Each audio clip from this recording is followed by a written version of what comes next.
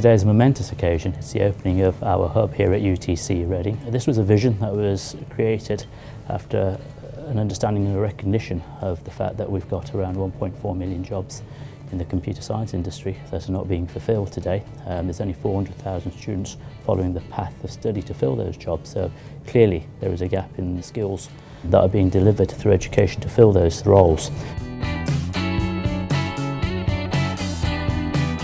What we're really keen to do here is bring to life computer science and engineering, and that's where the likes of working with Fujitsu really come in incredibly handy. Fujitsu have worked with us on a hardware project with our Year 11 students, which means that their curriculum is real.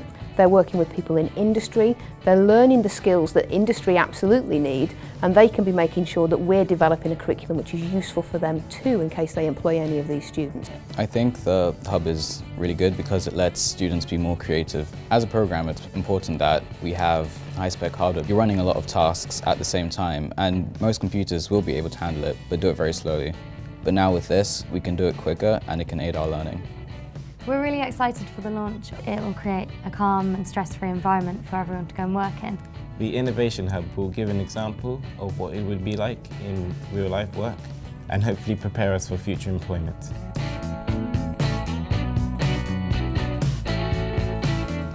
The education sector is really important to Fujitsu. We also believe passionately about being a responsible business. How more responsible can you be than directly impacting the education of the people that will lead UK PLC in the years to come?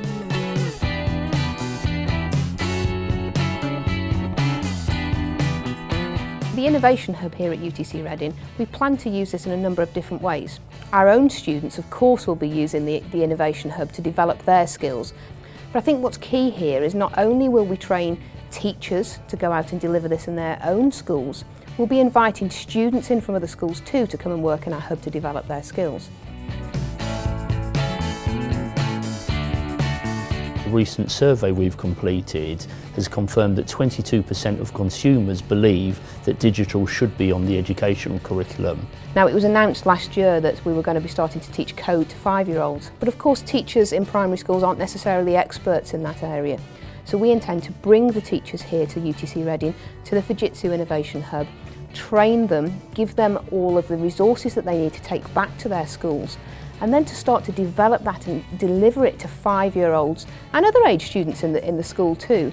Joanne and her leadership team recognise the investment and the collaboration between industry and technology to help those students get the skills that they needed to hopefully then go on for future apprenticeships and placements and work in industry.